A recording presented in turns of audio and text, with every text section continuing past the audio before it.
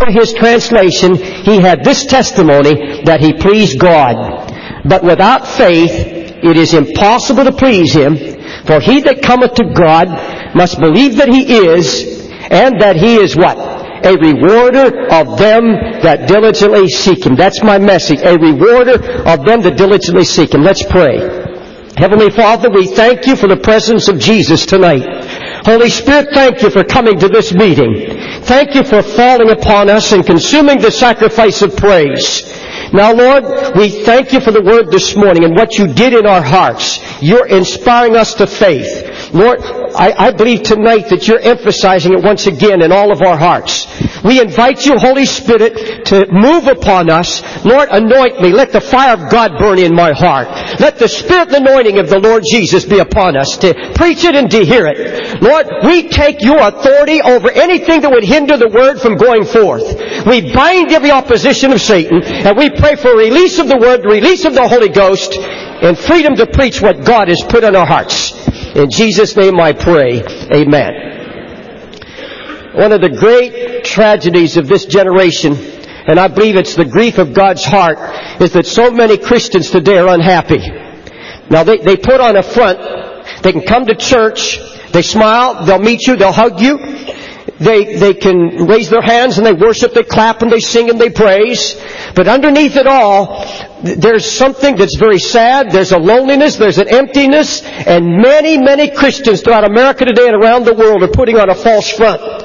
There's a lack of victory in many homes and churches and in many lives, and before God it's an appalling situation. They run hot, they run cold, they run up, they run down. If they're married, their marriage is just like that. There is no steady growth. They run hot, they run cold. If the Spirit's moving upon them, they talk to each other. If they're in one of their blue moods, they don't even talk to one another. We have people get out of their cars and the wife will slam the door and I know they've had a fight. And they come right in here and they sweetly raise their hands and praise the Lord. And you come to find out they're not even talking to each other except when they scream at one another. And yet they say, well, that's the way marriages are. You can't expect to be happy all the time. You can't expect to have things right all the time. It can't be good all the time. Well, it shouldn't be bad all the time either, brother, sister. But Paul warns of Christians who need to be recovered out of the snare of the devil, who are taken captive by him at his will. That's 2 Timothy 2:26. To be recovered out of the snare of the devil, who are taken captive by him at his will. Now this perfectly describes many Christians, and some of them come to this church. Satan moves in and out of their lives at his own will. They are not free. They don't have the spiritual authority to stop the devil from coming in and moving and playing upon their emotions. They would try to say, well, devil, I take authority over you, and the devil laughs because they don't have the authority in their life. And I'm shocked at the number of Christians who never seem to come to victory. It's incredible that the devil can just move in and out as he pleases. The Bible said they've not been recovered out of the snare of Satan.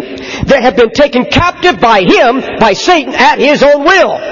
They don't have control of their lives.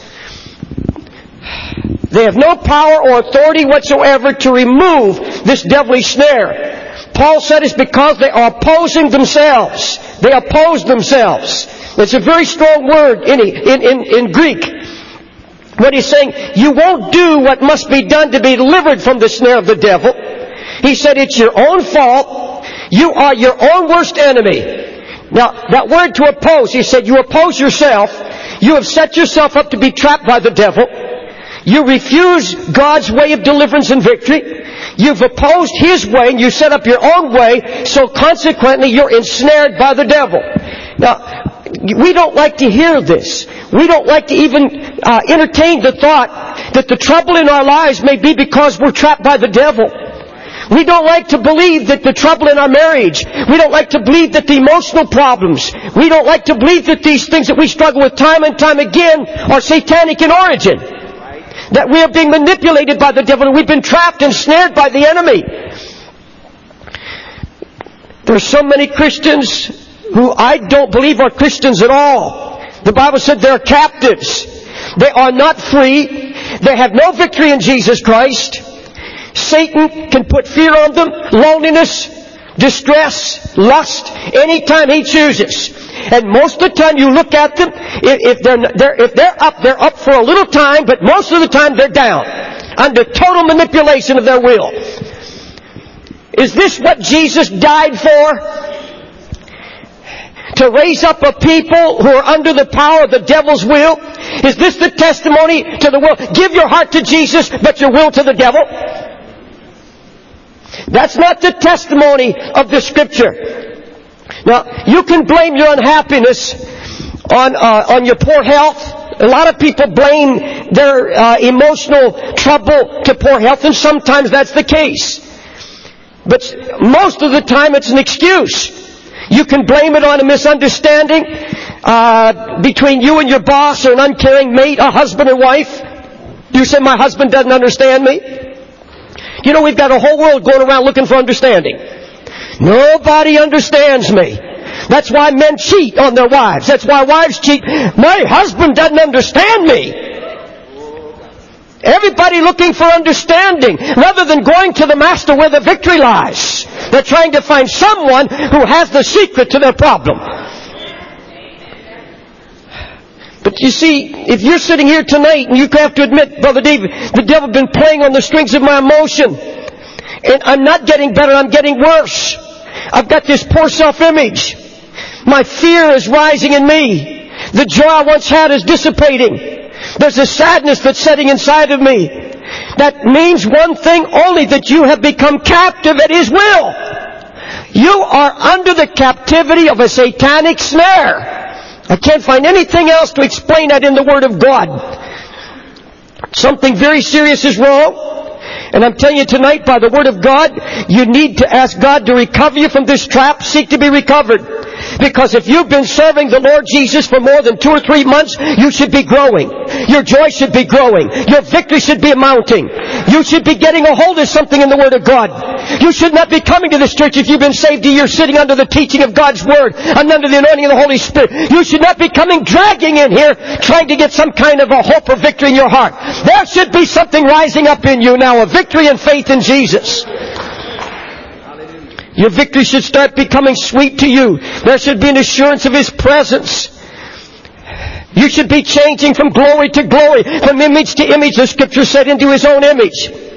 Now what's the problem? I'll tell you, it's the grief of my heart, and I know it's the grief of these pastors, to see so many people that are hurting, and you know that you preach just what they need. You know that if they would have believed what you preach and took it to heart and practiced it, they'd already be free. And you see it go on week after week and month after month, and finally you say, oh God, what will it take? And then you realize that they're under a satanic snare and are not willing to admit it. They're not acknowledging. And what is the problem? Why are so many Christians captive, ensnared by the devil? First of all, so few of God's people are walking with the Lord.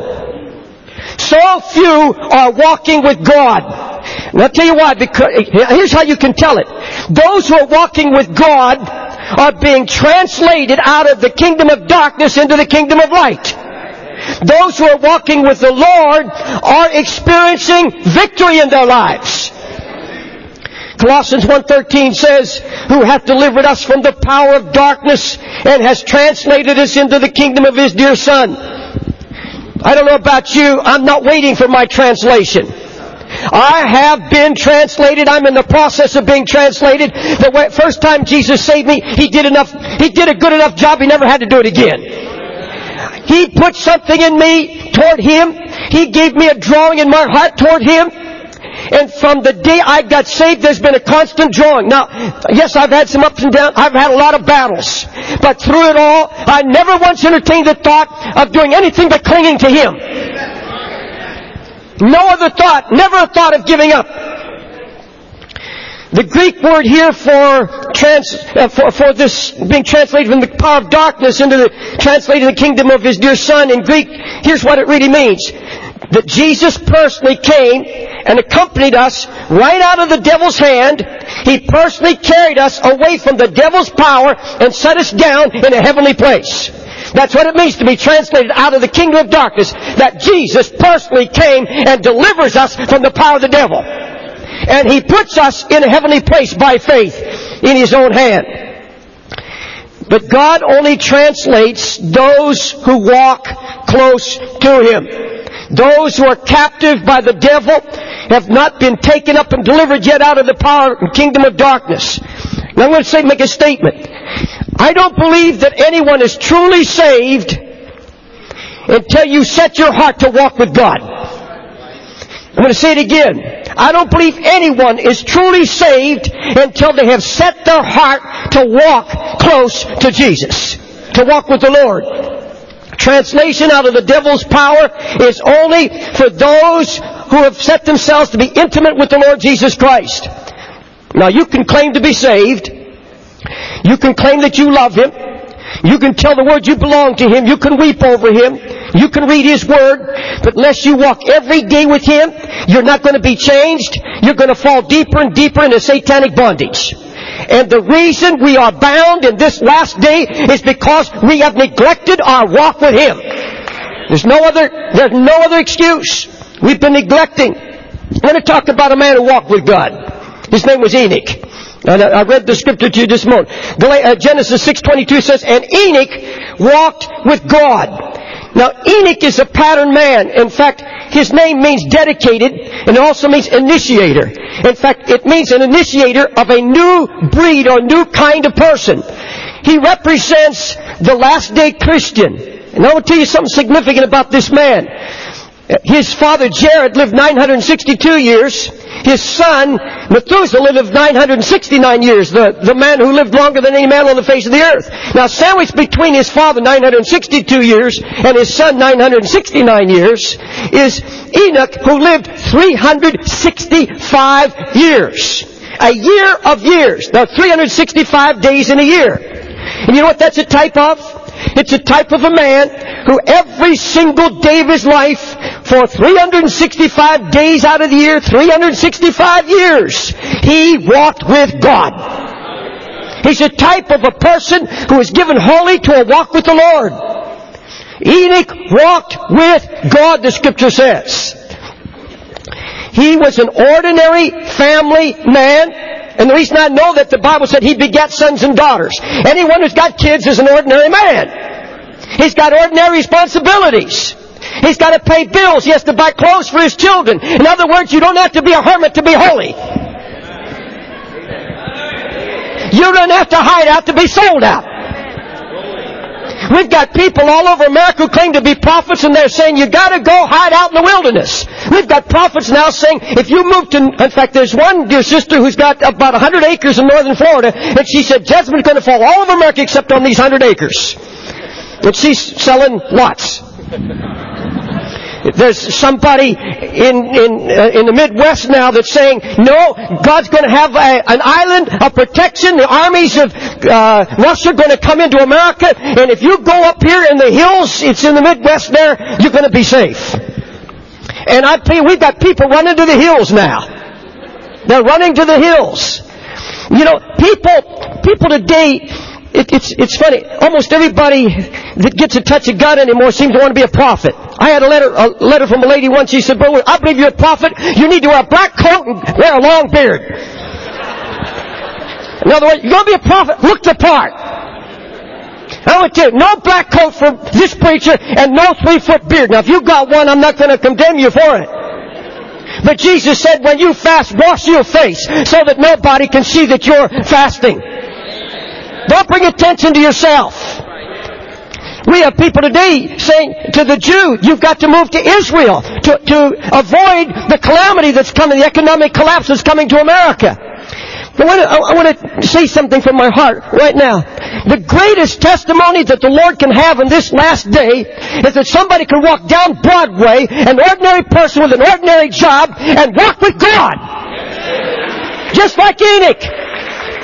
The testimony is not that you can go out some mountain place or you go out in some desert and walk with God. Anybody can go there. There's no drugs. There's no alcohol. You don't have to battle through the traffic. You don't have that case of bad nerves. It takes a lot of Holy Ghost grace to live in New York City.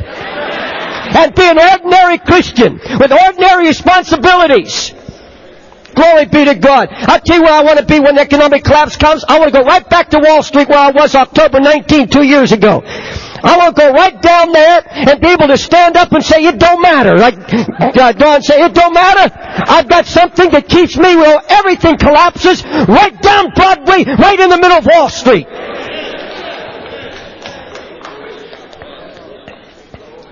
I'm telling you, if Enoch had lived today, I don't think you would have noticed him in a crowd. Some people think if you're holy, you've got a certain look. A long face. A certain walk. And all you say is, glory. I've been around them. I've had prophets walk into my office with their nose stuck up. Some in their bare feet to prove they were prophets. I never saw such stinking pride in all my life.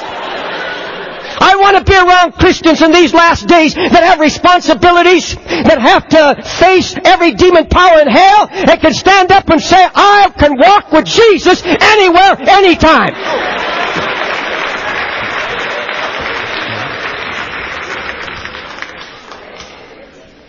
Glory to God. Boy, that's the testimony of Enoch. He proved that though he had sons and daughters and he had a wife, he had responsibilities, he could still walk with God. Hallelujah. Praise His name. Jesus said, go ye, not hide ye.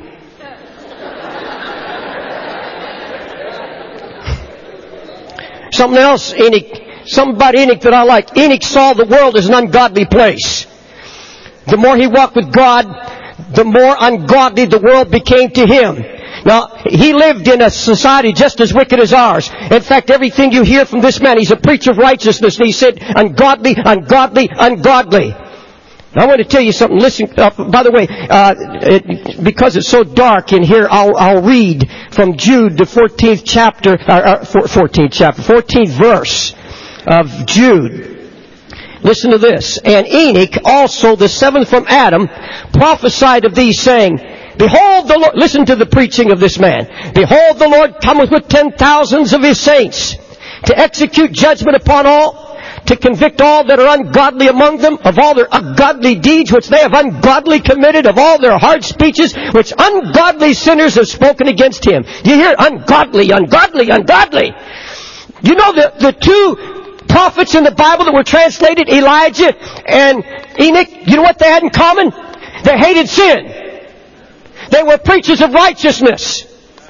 They cried out in their generations against sin. And they were translated. But I want to tell you something. The way you get your hatred for the world is through your intimacy with the Lord.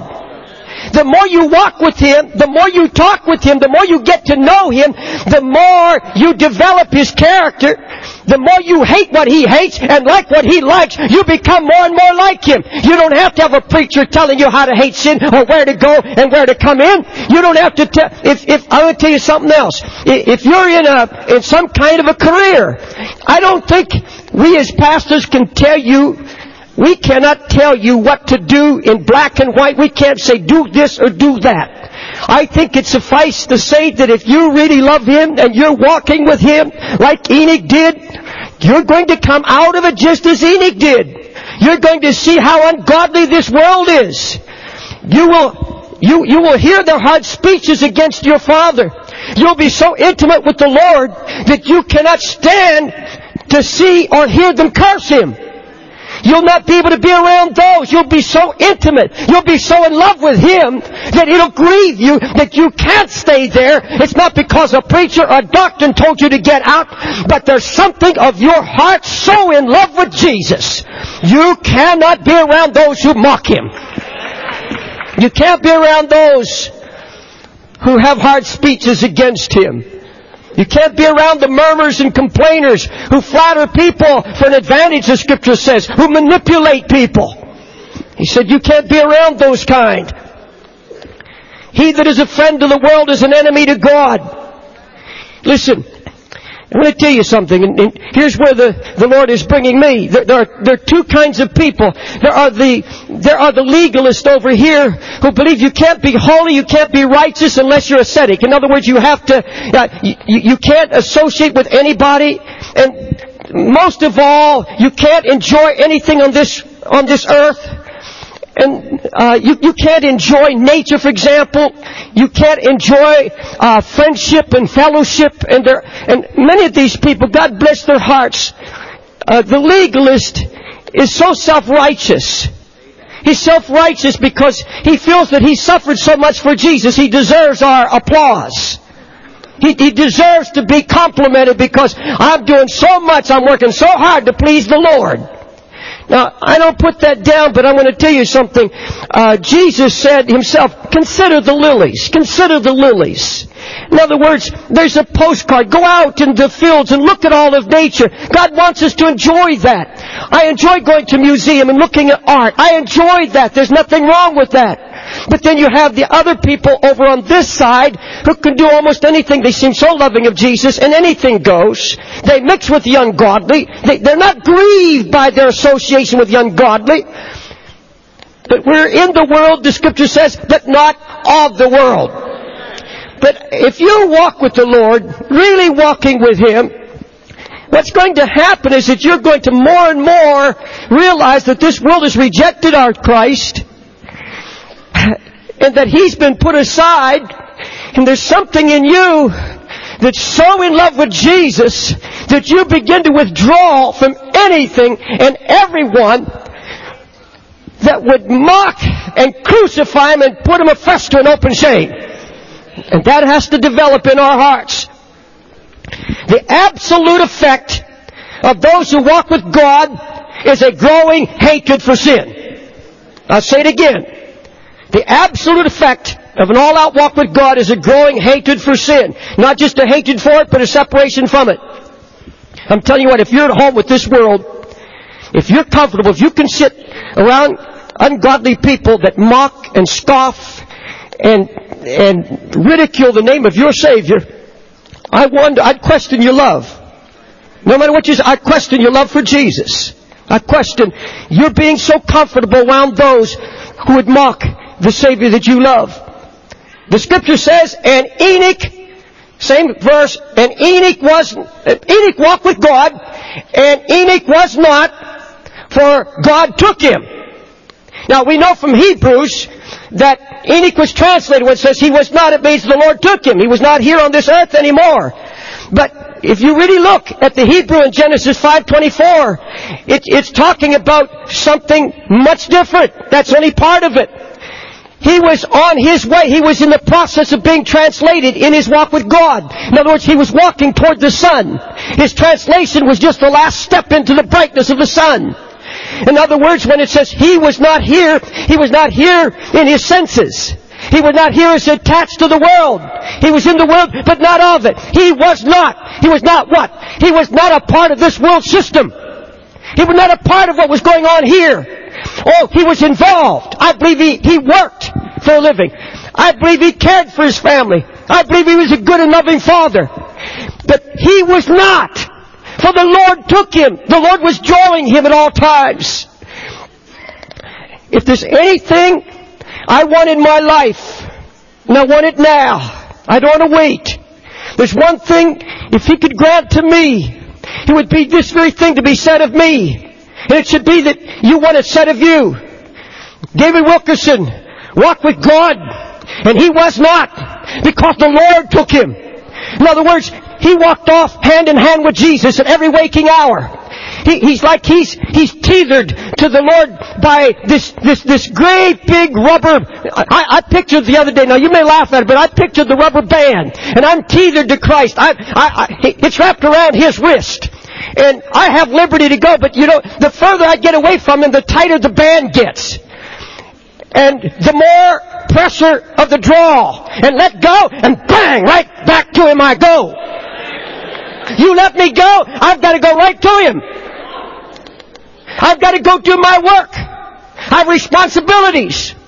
And even in those responsibilities, I'm thinking of Him. I'm talking to Him.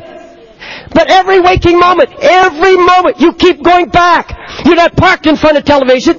You're not just partying around. Your heart is drilled. You're walking with God. And by the way, that word walking in Hebrew, it's powerful. It means, Enoch, listen to it now. Enoch went to and fro, up and down, arm in arm. It says arm in arm, continuously conversing with the Father and growing in the process. Up and down, to and fro, in and out, arm in arm, continually conversing, in constant communion, and in the process growing because of it. Are you tethered to Christ? Are you so drawn to Him that every time you let go of responsibility, you go right to Him? You love Him so much that even after a service like tonight, I'll tell you what, that's one of my precious times to go home after a meeting and just get alone in my room and shut the door and begin to worship Him for what He's done. Thank Him for His Word and His Spirit. And to be drawn to say, Lord, even though you blessed me tonight, I want to just add a little more. I want more of you, Jesus. Is that happening to you? Is the Word producing that in you? If it's not, you're not walking with Him. And Enoch was not. You see, Paul was not either. Paul died every day. He died to this world. Absolutely died to everything in this world. He had nothing to do with this world system. Paul had the cares and responsibility of all the churches. But every day he got up, he said, oh, Jesus, I'm wholly yours. He said, I'm dying to everything in this world. I'll tell you what, the most blessed thing that God can do is to bring that kind of death to us. Death to the world, death to your career, death to everything else. That doesn't mean you drop out of life. No, you may be busier than ever, but your heart is always being drawn back to Him. Enoch was a man who was always changing. Now, believe it or not, everyone in this building is changing. You and I are changing. Now, the thing that scares me is that I know that there are people here tonight that are changing. And you're not changing in the right way. You're decreasing. You're going back. There's a bitterness that's growing. There's a rebellion that's growing. There's fear that's growing. You're not becoming more and more like Jesus. And I say it lovingly. You've got to face it here tonight. I want you to face it and listen closely with all the love that God can give me. We are all changing in one another, in one way or another. Do you know that if you're walking with Jesus, you should be growing in grace? If you're married, you should become sweeter and more gentle. You should become more loving, more kind, rather than reverting. And why is it that we don't? It's because the majority of Christians do not pray. I don't know how many times I've preached that. I don't know how many times I've stood in pulpits, my heart absolutely breaking. I've been in ministers' meetings where I break the most because few preachers pray today. There are very few preachers who have a prayer life. They rush into the pulpit having had a little devotional time with Jesus. You'd be surprised how many preachers in America get up about 7 o'clock Sunday morning and try to get something, rush through it to be there 10 o'clock and get a message from God. They don't spend their time alone with God, shut in with the Lord. They are not walking with God. They're not in communion with the Lord. And consequently, there's a degeneration. They are not growing in the Lord. They're not being built up in their faith. I've often wondered, oh God, what's it going to take to get your people to fall so much in love with you they want to be with you? How can we say we love Him when we don't spend time with Him? Now stop. Just stop everything. Stop everything for just a minute. Ask yourself that. Listen, could it be that I'm not praying? Now, I'm not talking about prayer meeting. I'm not talking about an all-night thing here either. I'm talking about a daily walk with the Lord, like Enoch. If you're not walking, shouldn't you ask yourself the question, do I really love Him? Do I really love Him? After all I've said about Him, after all these years, do I really love my Lord? I see people, the Bible said you neglect me day after day. And how can people neglect someone they love? Your husband, your wife wouldn't put up with it. And how do we say that we love him? You see, the reason the burden of the Lord comes on a pastor or shepherd to get the flock to pray is because that's the secret of victory. The end of side 1. You may now turn the tape over to side 2. So few are diligent in their daily devotions in this book. Do you know that you should be going through this book at least once, twice a year? Do you know that you should have by now, if you've been saved 1 year, every page in this book should be marked? Every single page should be marked. Every scripture heading should have a little zero or a check mark that you've read it, and everything that Jesus has said to you should be marked. How do you say that you love him and you neglect him? You're not walking with God, brother, sister. You're not walking with God. And that's why so many are depressed and blue and lonely. Because rather than run to Jesus, rather than walk with him, they call up in some little position of defense. They get on the telephone and call a friend, or they sit and brood, or they grieve over it, always trying to find somebody. Or they become those that the scripture talks about who take a shortcut. They take a shortcut, and I'll be talking about that in just a minute. Enoch's walk with God produced a faith in him that pleased God. Now, Hebrews 11, I'll read it again. By faith Enoch was translated that he should not see death, and was not found because God had translated him. For before his translation, he had this testimony that he pleased God. Now, wouldn't you like to have that said of you? Before you died, before the Lord took you, there was a testimony that you pleased God? Now, what was it that pleased God about this man? What did he do that pleased God? Before his translation, he had this testimony that he pleased God. Now what? Verse 5 and 6 cannot be separated. They must go together. He had this testimony that he pleased God, but without faith, it's impossible to please him. Now we know that he had this kind of faith because he pleased God, and you can't please him without faith. So we know this about Enoch. Without faith, it is impossible to please him.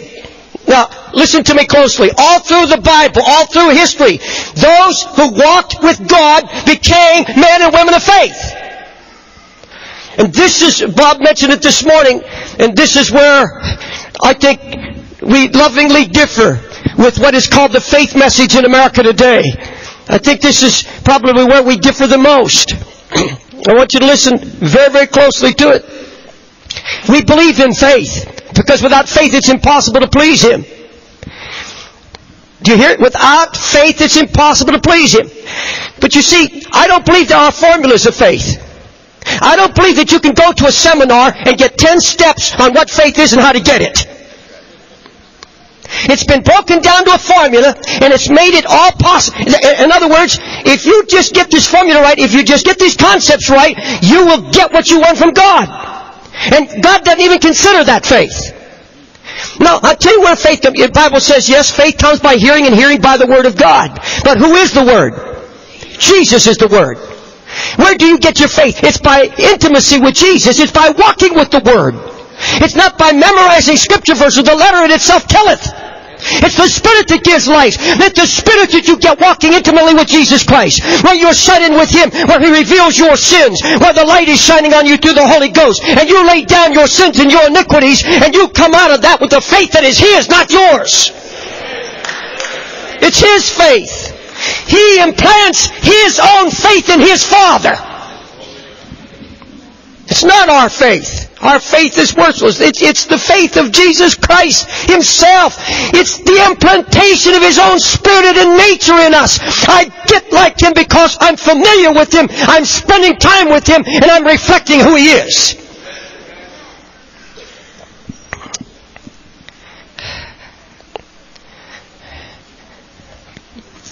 Where do you get faith? Looking unto Jesus, the author and finisher of our faith. Where do you get it? Looking into the books?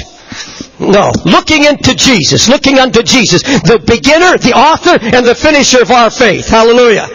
And you see, where we differ is this intimate walk with Jesus. Now, you show me a people who are walking in love with Jesus, hating sin, becoming detached from this world, and getting to know the voice of the Lord, and I'll show you a church or a people that doesn't have to have preachers tell them what faith is. It'll be an automatic thing that springs up in their heart. It'll be there. A whole church will be walking with faith, and it'll be a revelation that's come to your heart. Not to your head, but your heart. Well, I think I've read everything that's written on faith, and nothing of it's touched my heart. Because it got so confusing, I thought, Lord, if faith is that hard, nobody's going to get it. Faith is knowing Jesus. Knowing Him intimately. Hallelujah. Glory to God. Those who know Him best trust Him most. He said again, those who know Him best trust Him most. The Bible says, by faith Enoch was translated. Boy, you know that's profound. You get to thinking, well, God just said, well, it's time, Enoch, come on home. And sends a chariot and gets him like He did Elijah. No, it doesn't say that. It says his faith translated him. By faith, Enoch was translated. Boy, that hit me. It overwhelmed me when the Holy Spirit began to speak what faith was doing in this man. It was his faith that took him right past death, right into the arms of Jesus. When you think of what people are squandering, what their so-called faith, while they're squandering faith on houses and cars and lands, and then you compare it with this man who spends and focuses all his faith on one thing, where he's saying, oh God, I can't stand this veil between us. We've been walking together and I'm so close to you and I can't stand this separation anymore. God, I believe you can take me right to your heart. I believe you can show me your face. I want to see your face. That's where our faith should be. In a revelation of Him. Being translated more and more day by day out of the kingdom of darkness. And oh, brothers, sisters, that daily transformation, that's that daily translation away from darkness into the kingdom of light. We're walking toward the sun. And every step you take, it gets brighter and brighter. Hallelujah. If it's not getting brighter and brighter, then something's very, very wrong. Where are the Enochs today who would spend their faith believing to be translated out of darkness into His light? Enoch had no Bible. He had no songbook. He had no fellow members. He had no teacher, no indwelling Holy Spirit, no rent veil with access to a Holy of Holies. But without any of those helps, without the prodding of a prophet, without the pleading of a teacher, without the hammering of a word, without a New Testament, without a special covenant of grace other than what had been revealed, this man walks with God. The light grows brighter and brighter in the midst of a wicked and perverse generation. And then it kind of put us to shame that with our Bibles, all kinds of Bibles and helps and songbooks and preachers and prophets and teachers and all kinds of helps and a Holy Ghost provoking us, a Holy Ghost providing, a Holy Ghost pleading and wooing, a rent veil access to the Father, we still are backsliding.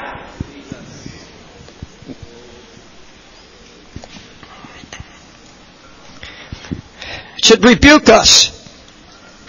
Now, finally, Enoch believed God was a rewarder of those who diligently seek Him. Now, I'll tell you what, the Lord's divided faith down, the Lord has brought faith down to where we can understand. He said, they that come to me, He said, you can't preach unless you have faith, and your faith has to be based on this. First of all, you've got to believe that I really am, that I exist. It's not enough to go around saying, God opened the Red Sea. God was a mighty God. We serve a mighty God. What a mighty God we serve. Those are words.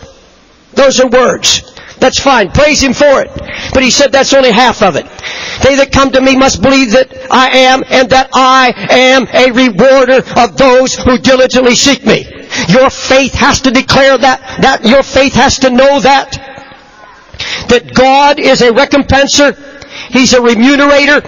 He's a God who pays. He's a God who pays for faithfulness. A reward is pay. It's not a gift. It's pay. God says, you walk faithful with me. He said it to Abraham, and I'll be faithful to you. God says, you walk with me, and it's going to pay off. Now, I'm not talking about, listen, I'll tell you what, if it had to do with money, and by the way, how much power can you got against the devil with dollars? You going to fight the devil with dollars? I'll tell you what, if the prosperity, if the New Testament, now that's an Old Testament concept, but if in the New Testament, the reward was financial prosperity.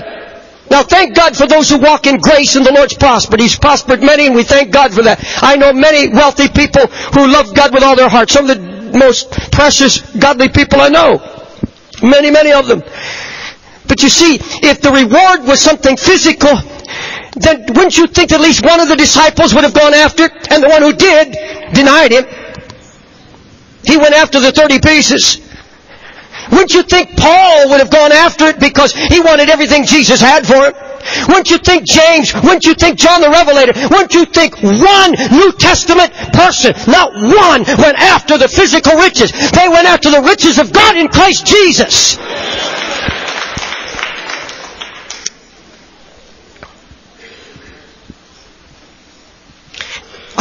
You say, well, what is this reward? He's a rewarder. I'll tell you what.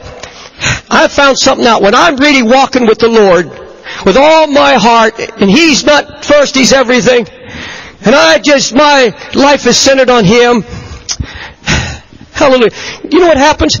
The rewards are breaking out everywhere. In my children, among my friends, the flock. Brother, sister, you're sitting here right now. It's not our faith alone. It's the faith of a body. But when you're walking in Him, the blessings of God, they're just a natural outflow. He knows our needs and He supplies those needs. I mean, there's a blessing. It's a joy to be around people who walk with the Lord because there's no sweat, there's no strain, and they're not talking about good things. The good things just happen. They just happen. They're there, and we thank God for it, but, you know, whether they're there or not, live or die, we're the Lord's. And we're on our way home. Abraham was a wealthy man, one of the wealthiest men that ever lived. But he said, I'm on my way. This world's not my home. I'm just a foreigner. I'm just an alien walking through. I'm looking for a city whose builder and maker is God. None of it had his heart. Now, I could name 1,000 rewards He's given to me. 4 children serving the Lord. 4 children in the ministry. 6 grandchildren, grandsons. 2 more on the way. 1 a daughter, I hope. Granddaughter. I don't know. But everywhere I look, I see His hand. And the Lord says, David, that all I'm asking is you walk with me. All I'm asking you give me all your heart. Oh, brother, sister, it's so easy. What's God I got to do? Knock us over the head? And say, look what's going on in your life. Look at all the sad. Look at the emptiness. Look at what you're going through. And then look at a brother next to you. What do they have that's different? Is it some key of faith? What they have learned and understood is that the Lord has consumed them. And when the Lord's consumed them, the Lord says, I reward those who diligently seek me. I reward them, but He said, you've got to believe that I'm a rewarder. You've got to believe that's part of my nature. And folks, God really condemned, rebuked. I got a spanking this week. I got one of the worst spankings I've ever had. I cried and I wept and I doubled up on the floor. God said to my heart, David, you really have a false humility. You're afraid. You're afraid to really believe that I'm a rewarder. You're afraid to believe that I'm a giving God. And I said, well, are you sure of that, Lord? Honest, I wanted the Lord to check it out in me a little more. And He dug deeper. He said, yes. If you're going to walk in faith, you're going to preach faith, you have got to preach that those who walk diligently with me, those who walk like Enoch walked, and this was the theology of Enoch, because we get it right from Enoch. These verses are together. Enoch was translated because he believed that God was a rewarder of those who diligently seek Him, and he finally got the greatest award of all, to break through in the full revelation of His glory. Oh, the Lord said, David, you've got to believe that I'm a rewarder. And I said, well, Lord, and I began to go all through the Old Testament. Lord, is it land? Is it honey, wheat, and flour, and all the good things you gave to Israel? And I don't find that in the New Testament. All I find in the New Testament, you put the Lord first, and all these things will be added to you. Seek Him first in His kingdom, all these things. No deep theology about it. It's a very simple walk with the Lord. But the Lord showed me, and I'll close with this, but He showed me 3 rewards that you and I are going to receive from Him, and you've got to believe it with all your heart for it to happen. But here's what I believe. If you're going to walk with the Lord, and you diligently seek Him with all your heart, the first thing He's going to give you is control. He's going to give you back control of your life. Oh, I heard that as though God came down in the room. He said, David, look about you. So many people whose lives are out of control. They've lost control of their lives because they've neglected me. They're not walking with me. They talk about it, but they're not doing it. They're wasting their time. They're not setting their heart to seek me. And because they're not seeking me, because they're neglecting me, day by day, more and more things spin out of control. The children go out of control. The home goes out of control. The job goes out of control. Everything around them is spinning out of control. But the moment you go back, run back to Jesus, the moment you say, Lord, draw me, and you get back to Him, walking with Him, not of this world anymore, He gives you back control. Now you're not being manipulated by the devil, you're controlling your life. You are speaking to the powers of Satan and saying, Jesus' name, no more, you can't cross the line, and the Bible said, He flees from you.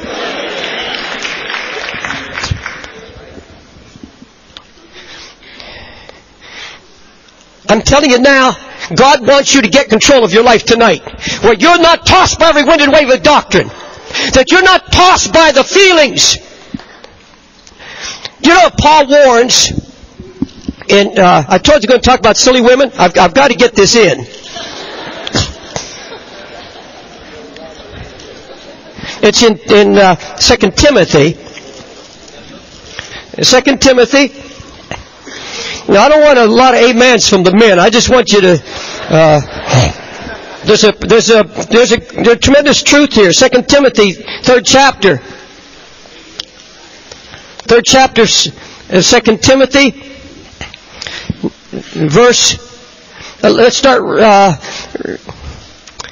reading verse 2. For men shall be lovers of their own selves, covetous, boasters, proud, blasphemers, disobedient to parents, unthankful, unholy, without natural affection, truce breakers, false accusers, incontinent, fierce, despisers of those that are good, traitors, heady, high-minded, lovers of pleasure more than lovers of God, having a form of godliness but denying the power thereof. From such turn away. For of this sort are they which creep into houses and lead captive silly women. Now that's King James. Silly women, laden down with sins, led away with divers lusts, ever learning and never able to come to the knowledge of the truth. Now look at me, please. We've got some of those creepers that come in here. They creep in here. They creep into houses. That's the house of God. They creep into houses and they watch. We've got a few ministers that don't have churches, but they are so-called deliverance people.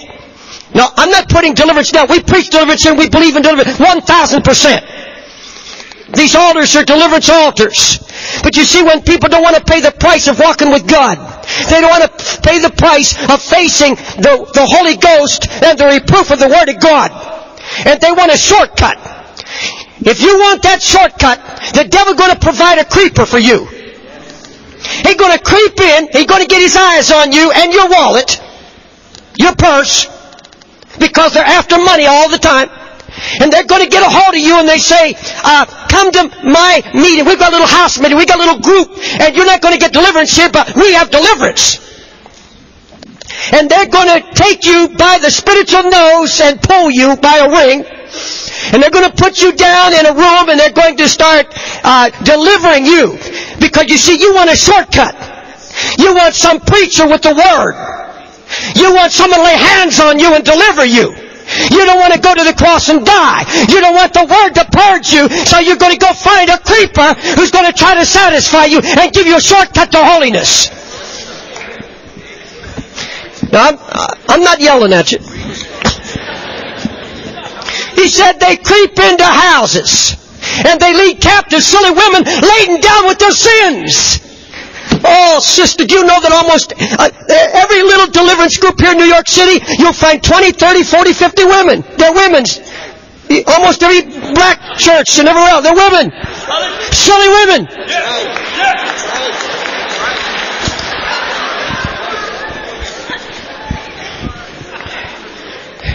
Well, I'm telling you, I'm warning the creepers. You stay out of this house because we've got shepherds here who are watching the flock.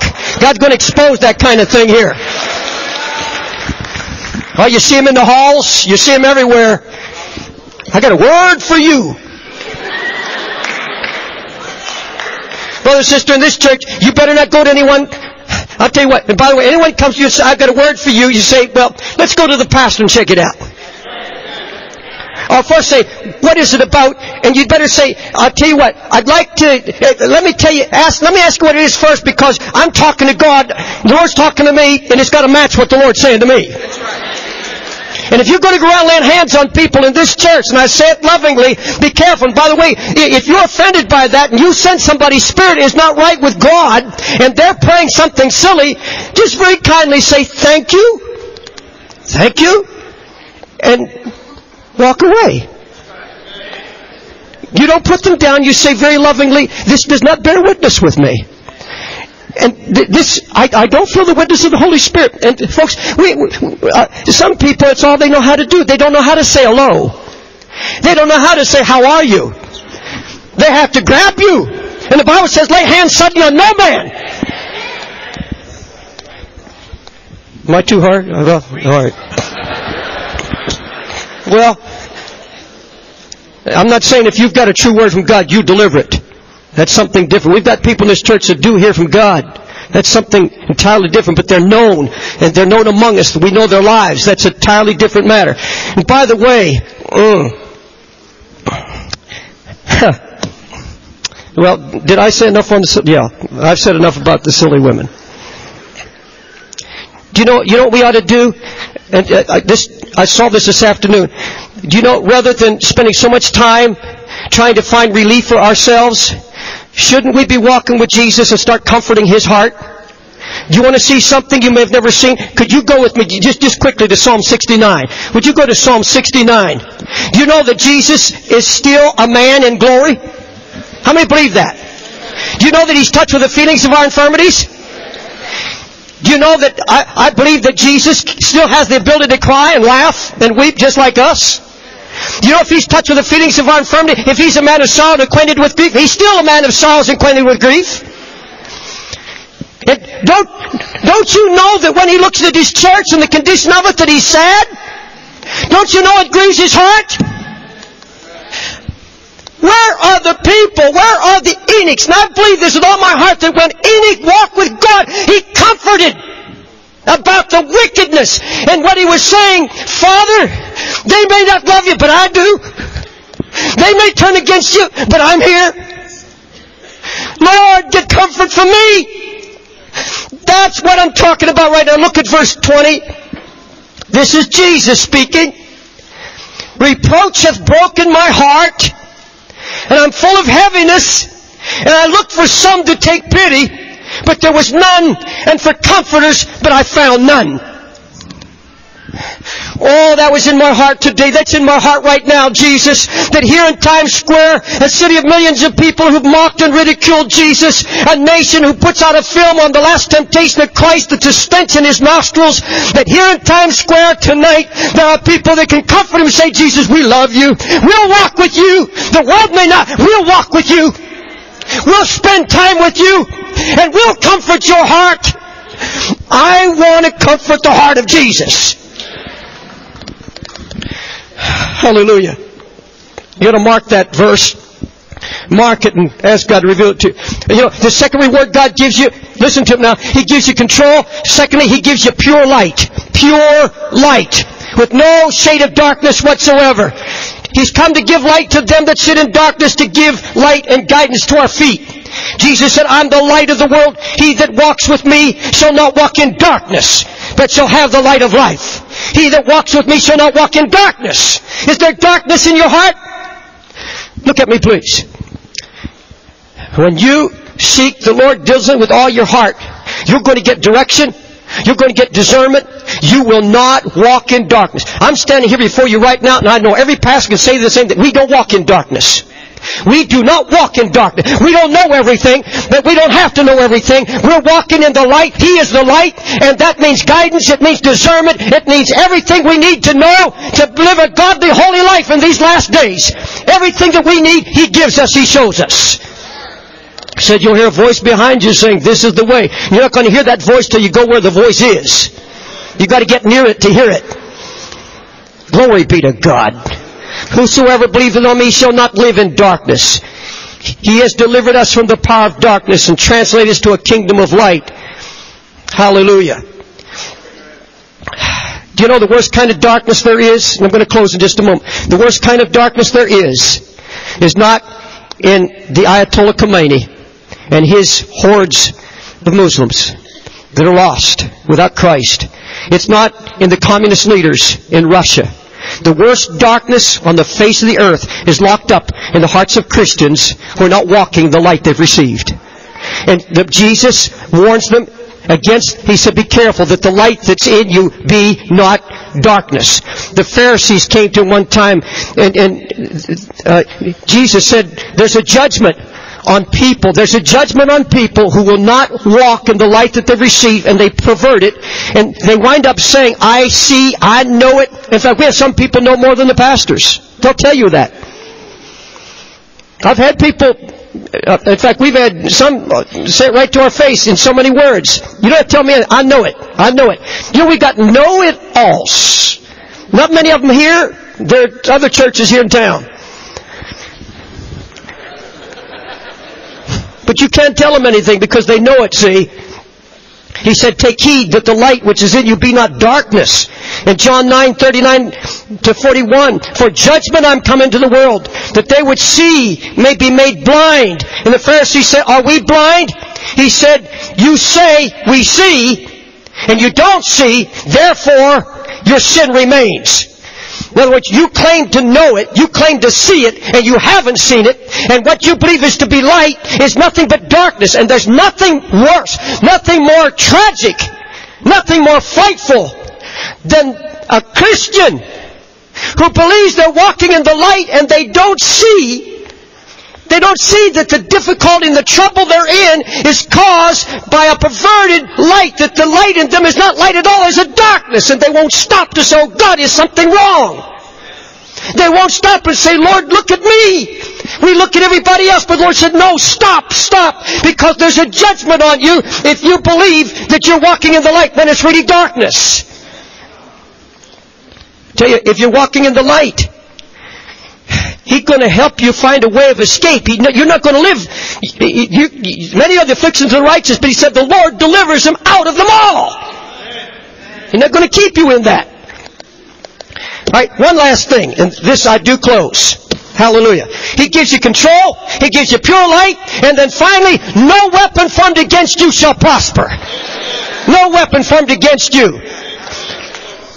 Now, in Hebrew, that's found in Isaiah 54:17. It means no plan, no instrument of destruction, no satanic artillery aimed at you shall push you or run over you, but I will wreck it. The word says wreck. I'll wreck it. God said, I'm going to take... You know what happens? You see the devil aims his big guns at you because he sees you walk with the Lord, but you think he's going to aim that gun at the Lord Himself? You think he's going to aim the artillery at Jesus? You get close to the Lord, you're out of range of the devil. You are invincible in the presence of God. And I'll tell you what, the Bible said everything melts in His presence. And those big guns, you see those great big guns aimed at you, they melt like wax in the presence of the Lord. They just... Lord said, I'll wreck every plan of the devil aimed at you. You walk with me, and I'll take care of the devil. Every weapon formed against you, none of it shall prosper. Well, glory to God. You know, a Christian walk with Jesus doesn't have to fear anybody or anything. We're not to fear anything on the face of this earth. We're to walk fearless. There should not be any fear. He said, I'm not giving you the spirit of fear, but love and power and a sound mind. Glory to God. Let's stand.